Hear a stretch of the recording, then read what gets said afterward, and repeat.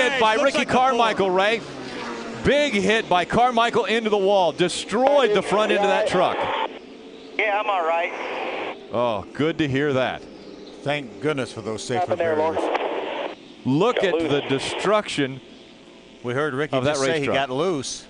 Wow, that thing is... May have been a situation where he got loose, overcorrected, and then shot that thing into the wall head on. That truck is destroyed. You see him, he's in between two trucks, and he does get sideways and then overcorrects it.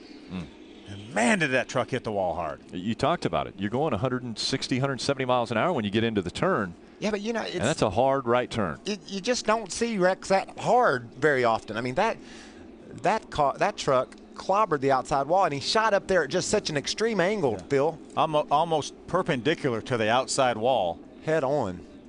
Here's Todd. He's right behind. You see Ricky get sideways and then overcorrects. Yeah, no contact from any other vehicle. It's just loose. And look at all the debris, as you mentioned.